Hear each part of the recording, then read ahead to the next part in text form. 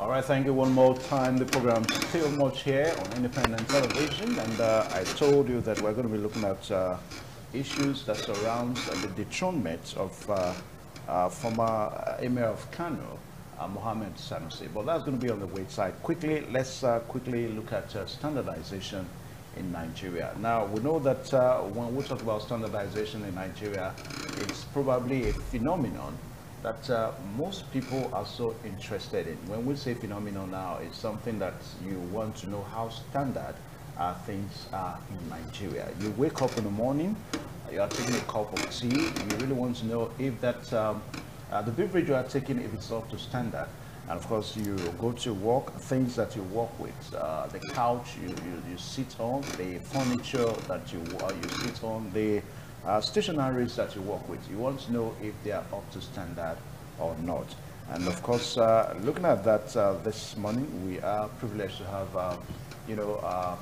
Mr. Elisami Akogu from Standard Organization of Nigeria. Well, we are really not talking about Standard Organization of Nigeria as it were as an organization, but we're going to be looking at standardization in Nigeria, the issues and solutions. So you're welcome to this program this morning. Thank you very much. Good morning, viewers. Yeah. Now, the issue of standardization in Nigeria, it's probably one of the biggest challenge for our country. And hence you have your organization and so many other organizations out there that are challenged with the responsibility of making sure that things are up to standard. Now, how would you want to characterize standardization in Nigeria? Let's start from there. Okay, thank you very much. In Nigeria, there's a policy that the federal government put in place. They call it National Infrastructure Quality Policy. It means that the government wants everything to be standardized. When we say standardization, we are trying to say, look, whatever thing that you want to do, there must be element of quality in it. Whatever thing you want to do, there must be an element of quality. And so if you look at us, that's we son, we are in different organizations. We are represented in defense, we are represented even in NAFDAC, we are represented even in Manufacturing Association of Nigeria. And so we try to implement, to showcase that standard is very, very important. Yeah, I know. Let us characterize standardization, as an issue in Nigeria. Let's characterize that first. It's not an issue per se with us, because we have the solution. It's an issue in the country. Yes, it's an issue in the country because people don't want to implement what is on ground.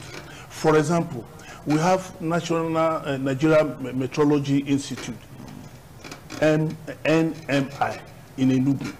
What is the work of this institute? Is to ensure that your product, or whatever you want to do in government, you follow suit the prescription from this NMI. What I mean is, in NMI, we calibrate, we do a lot of calibration. And everything you can see is weight and measure. Everything, precision, weight and measure. Everything you can see, even in your business, is weight and measure. And so we have calibration institute there. We call it institute because anytime from now they will be awarding certificates. We can calibrate your wristwatch. We can calibrate your volume. We can calibrate your weight, your mass, your velocity. We can calibrate it there. We can calibrate your weigh bridges, because this is what we build up a country. That's when you follow suit, following the standard put in place for you. So I would say it's not issue with SON, it's issue with the people that are supposed to implement the policy. For example, let's take a company, for example. Before a company can start manufacturing and so on and so forth, you must come, we must tell you what to do. But if you refuse to come, then it's an issue with you, not with us, because the infrastructures are there for us to ensure that whatever thing you want to do, they are standardized and it is okay, and it is acceptable, globally acceptable all over the world. So that's why we belong to ISO. So that anything we do here reflects in ISO. Yeah, when you say if our products are globally acceptable all over the world, for some people that may not be too correct. I mean, we've often heard of instances whereby products, you know, made in Nigeria, they don't meet up to standard globally or internationally. No, I will say no. Why? Thank God this question came up. If you go to Hussein, I think the other side of Hussein, that's where you have the Chinese companies there. We have the ones doing doors, we have the iron rods there, we have tile ceramics there, we have fiberglass there, we have a big tank there, they call them strong and so on and so forth. Now let me tell you one good thing. When they came on board, because they knew the importance of standardization, they came to us. So we have standards for all these products. Then we gave them our standard. Okay, this is the standard of this country, NIS. That's Nigeria Industrial Standard. Please tailor your product towards the procedures in this standard. And they did that. Most of them are exporting. Most of them are exporting. Tile ceramics, they are exporting. Fiberglass, they are exporting. The recent one we did just 2 weeks ago was for the doors. Whenever they want to export, people from Federal Ministry of Foreign Affairs will come with SWN. We'll sign some documents here and there and so forth before they can export. And so if our products were of substandard, they would have been exporting. Yeah, they are making it. People are making it. Yeah, I'm talking about on the global scene. Now, for some people, perhaps that have been outside the shores of this country, you hear people say that electrical appliances, though we don't make them here, except for the electric wires that somehow within Nigeria standard they are okay, but somehow you may also hear people say that our cables, internationally that they are acceptable. Our cables, they were made according to the BSI, that's British Standards Institute. So we took it and then we worked on it. Our cables, they are one of the best in the world. I say so. One of the best in the world, our cables. And so we are proud of that. What I'm trying to say here is, follow what we say you should do, and you won't have problem. So if our products are rejected over us, then bring those products. Ask the manufacturer, did you follow what SON say you should do? Did you even know at all? There's a product now, went to just Ibadan here, not that the product was bad, but there was no labeling, adequate labeling. And the guy is manufacturing in Benin here. He knows our office, but he refused to do the needful. So they've seized the goods in Ibadan here. Our son office there seized the goods. Now he now came to our office. What I'm trying to say is, anything you want to do is built on standards. And so there's a body that oversees this very standard issue we are talking about. Why not approach them? We don't charge for information. We don't charge to train you. But the only thing we want you to do is come, get hold of our standard. Anyway, let us not, because I don't want to commercialize SON, because you are not paying for this discussion.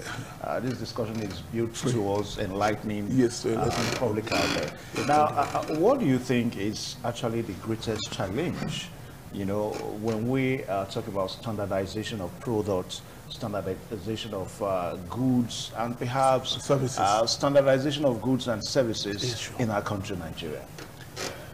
Just as I said earlier on, we don't really have problems because everything is there. For example, let's say standardization of system services and so on and so forth. We have ISO 9001:2015. That's quality management system. So if you come, you tell us you want to implement that in your company, we will come and put the structure down for you to follow suit. Yeah, but we're talking about the greatest challenge. How come we still have some goods and services that don't meet up to standard? Because those people operating it, those people that are dishing out those services, they are cutting corners. I must be sincere with you. They cut corners with you. They cut corners by not following the tenets of that standard. And maybe they cut corners with organizations that are responsible for making sure that these standards are kept. Okay, let me tell you what happened now. Look at the issue I just told you of. Is it possible for some of these people to cut standard? We are not there 24 hours. We are not there 24 hours. What we are trying to tell you is, work according to what we say you should do. From point A to point B, your product must surely come out good, because those things have been documented, SOP. That's standard operating procedures. Whatever thing that is done is documented. You don't just bring things from abstract. You don't just say, let me add 2 spoons, let me add. No. What does the procedure say? What does the specification that you are following, what does it say? Follow it. If you follow it, it will be okay. Look at the issue I'm telling you in Ibadan now. What does it take? You are painting, you are manufacturing something. It's paint. You are manufacturing paint. Fine. And your paint is of quality. Why not just come to us and say, what is the procedure? What will I do? Then we will tell you one of the procedures is adequate labeling. He didn't do that. He just put his company's name. That is the end. No, it's not even no location, nothing. If he put made in Benin, Edo State, he has also promoted us here. So you don't do things in abstract. There are laid down principles and rules for you to follow. So if you refuse to follow it, it's not an excellent problem. But if you are caught, you pay for it. Yeah, if you talk about so much about SON, how come the federal government still bother itself on, take for example, the ongoing border closure? If we were to have an organization like SON really up to expectation, do you think the federal government will bordering on how to close the borders for products that are not up to standard to come in? Why do they close the border? Remember, we are into this ECOWAS trade liberalization. And then SON has gone deep in harmonizing standards, because we have Francophone and Anglophone in South Africa. I mean in West Africa. And so we have harmonized our standard so that we have one standard that can be implemented across the borders and so on and so forth. Ghana, they have their Ghana Bureau of Standards and so on and so forth. And so we work together. There's a common front where we meet to do this harmonization. What the border was short was to promote our own local goods here, was to encourage our local goods here. That was why the border was short. Like, for example, now, that's only an argument on one side. We also have the argument that most of these goods don't meet up to the not that they don't meet up to the standard. We have men. We have men at the border there, at Seme and in Jiroko. I've worked there before. So we take sample, we test. Not that they don't meet to this thing. And then, mind you again, the activities of the smugglers, you can't underplay that. They do a lot of havoc. Yeah, that's the question. Mr. Ellis, I mean, that's the question. If we have organizations like SON, you mean these smugglers can still thrive? Yes, yes. If you like duplicate SON function in 10 places, they will still do something. Why? I had an experience in Owodakpa. They call it Owodakpa. In this houses there, semi-houses. What do they smuggle there? They smuggle tires, and they smuggle tomato purees and so on and so forth. And they operate at night. And so we had a meeting, because we wanted to be taking samples. So we had a meeting with the smugglers. They have association, and their chairman, I don't want to call his name now, their chairman came all the way from Onitsha to us in Owodakpa, and they were security men there, they were custom officers, they were police officers there, and so they were insisting that we cannot take sample, that if we take sample, if we test, who is going to take the results? That they don't operate daytime, they operate at night. All right, so what do you people do? If you have SO and then you have other security agencies. Now let me tell you, one of them, they call him Screen, because he's clean shaven, and then he has this scarf he uses in tying his head. Maybe that was just to scare he said, you. No, not to scare me. Not to scare me. We had a meeting. There were customs officers there. The controller was there. Other people were seated. And this boy stood up. After the chairman spoke, this boy stood up. He said, if we insist, he did like this. I was expecting the police to go and arrest him. They didn't arrest him. I'm telling you what happened. You know what they are. So what are you telling me? We don't carry guns. And the smugglers, they were telling us that if they have a breakdown, no matter the time in the night, they will go and bring a mechanic from his bed and come and do the vehicle. That you can't see them at daytime. They operate at night. There's another incident again. They call that place, baby, no man's land. All these places I'm telling you, they know. Government officials that carry gun, they are there. They know. If you go to Bebe, they operate from 12 in the midnight till 3 a.m. Now, if you say the SON that you don't have security agencies that carry guns and all that, in other words, you don't have security agencies that can help you enforce some of these standards requirements, then how do you successfully go about your duties? Now, let me tell you, we're supposed to complement one another, isn't it? Mm-hmm. We're supposed to, custom, we're also in their board. So customs supposed to know what we are doing. Police supposed to know what we are doing. NDLEA, yes, they're supposed to know what we are doing. And all other agencies, they're supposed to know what we are doing. We're supposed to complement one another. But when you see what is not right, what are supposed to have infected, and then you are looking at me helpless, it's bad. Not because there's target for you to meet, and then you leave me alone like that. It's wrong. I told you an incident that happened in Owode Ata. These boys stood up and it demonstrated that if we insisted, I was there in that meeting with my supervisor, he insisted that if we want to take this sample by force, he did like this. They couldn't arrest him. I was thinking they will arrest him. I said, come and explain why you want to kill somebody who is doing his or her duty. They never said anything. They laughed over it. And it's night operation. Night operation. And anything can happen. A similar thing happened in Sokoto, I think last year. One of our officers, the state coordinator, was shot, killed. They followed him to his house because he seized some goods that he took to Abuja.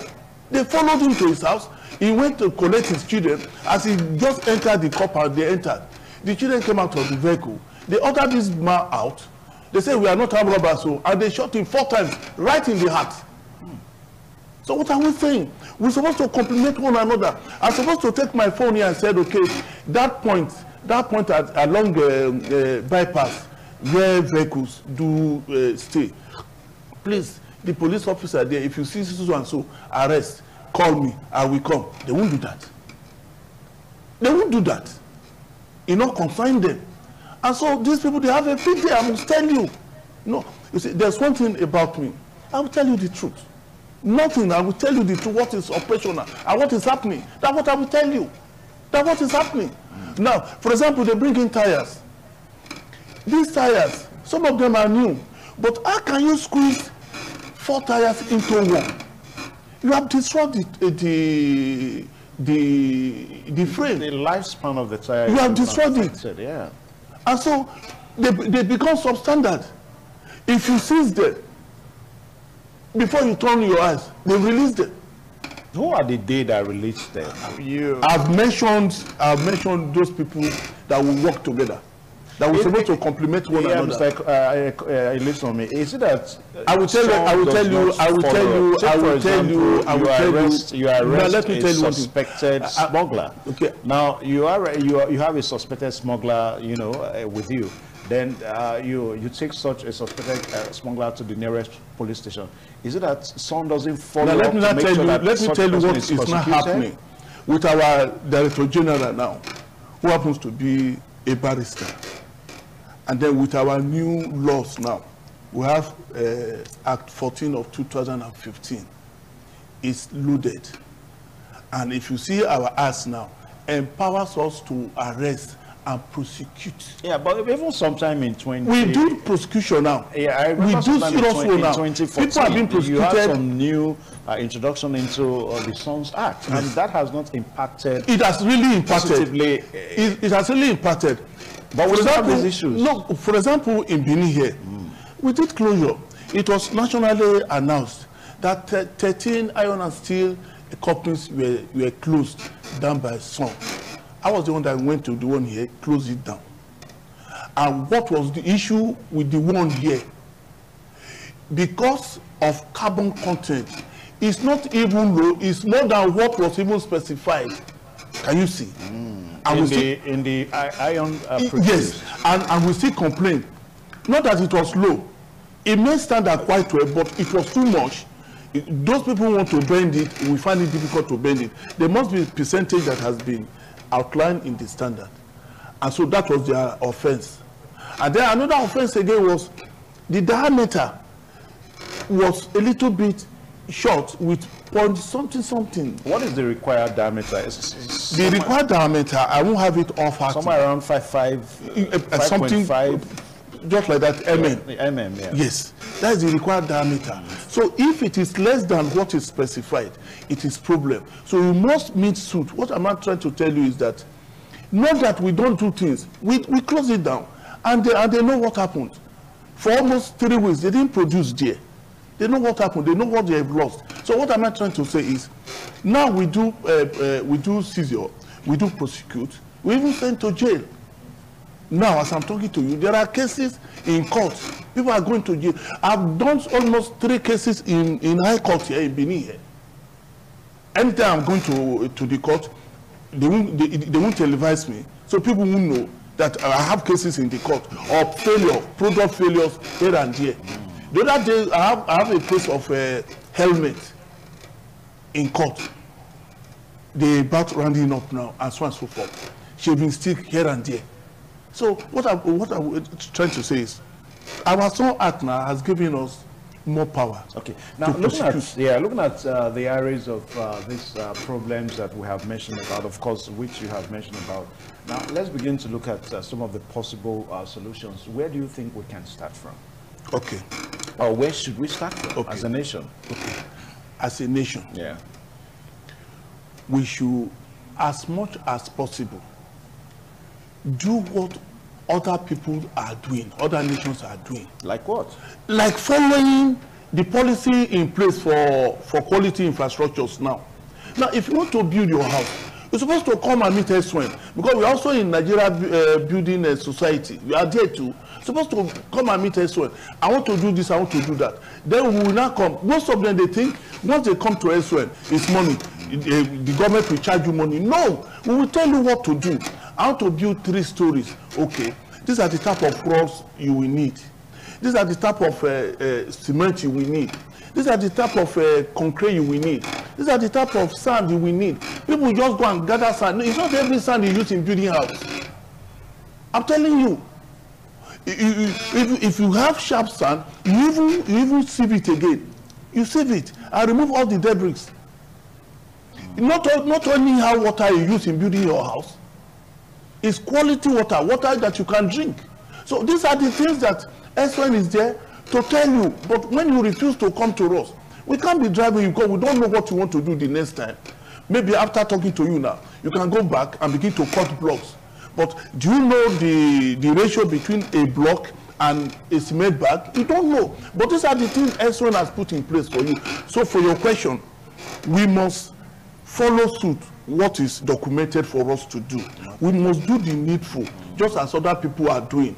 We must follow precision, calibration, whatever thing we are doing. And then above all, we as well, we are providing a workshop. Anyway, thank you. It's okay because of time. You just said it all, that we must make sure that we follow the laid down expectations, calibration of items to make sure that they meet up to standard. I would have allowed you to speak more, but I don't want you to talk more so that it will not be commercialized. Well, I understand that you're on the verge of leaving after about 31, 35 years of acting service. Yes. So how would you want to describe all these years? It has been a very nice years for me. I've spent 31 years, so I'm going now. Okay. It has been a very nice. Why?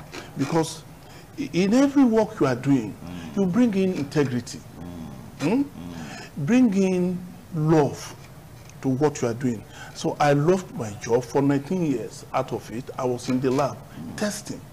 I was okay. until I came to Edo State. And then I've brought in industrial harmony between some and the industries. And then I've tried as much as possible to tell them what SWN stands for, and then to also tell them that those of us who are managing it, who are the helms of our affair, we are not gullible. We are approachable. You can approach us. We can give you our little ideas, and so for that I am happy. And then I am happy because I've contributed much to the companies and industries here in Edo. I've visited most of them. Those that have problem, I will go tell them this is your problem. Even offer training, free training, and so on and so forth. Then above all, I'm happy because I have made friends. Why? Because I have not twisted anybody's arm. Okay, and what would you say has been your greatest challenge? Quickly in 30 seconds. My greatest challenge is people don't want to follow what is needful for their company to grow. Not for my company. For your company to grow, they don't want. But when they now enter problem, then they now come to us. My joy again is that we have a consumer complaint advocacy. And all the consumer complaints that came to my office, over 100 for the period that I've been here, we settled them amicably. Okay. All right. Thank you so much, Mr. Elisamia Congo. I wish you all the best as you make plans to retire from acting service. 31, 35 years. So much. Years. 31 years. Because of, but you also have done 35 years. About age. Okay, age. All right. So you are giving them 4 more years. I dashed them 4. All right. Thank you so much. Thank you very much. He has always come on our program here to make sure that you know, we discuss issues that have to do with, you know, standardizing product, services, and all that. And I'm going to miss him personally from office, but I do hope that the person that will take over from if you, apart from that, because the letter I'm giving to my club, my stakeholders is, we are looking for letter of appreciation and welfare, and then we are looking forward for more robust collaboration in future. All right, thank you so much. We'll leave it there. Thank you so much one more time. Thank you very much. To come. Well, we'll take a short pause now so that all that segments will come your way. Please stay tuned.